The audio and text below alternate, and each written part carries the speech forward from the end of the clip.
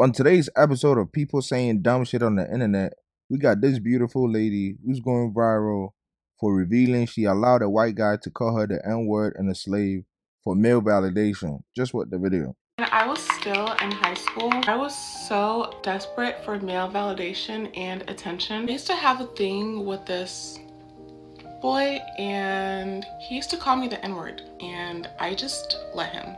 Not only did he call me the N-word, but he wanted me to call him my master as a term of endearment, and I did. He'll be like, "What's up, my little N-word," or "my little slave baby."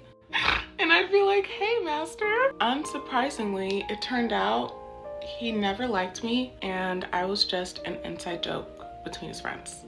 Honestly, this is not the first time I've heard this kind of story. This generation need to have some self-respect and some shame. The crazy thing about this is she was laughing about it. That's how you know she loved that shit.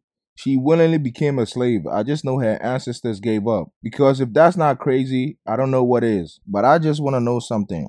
What makes people so comfortable to get on the internet and tell these kind of stories?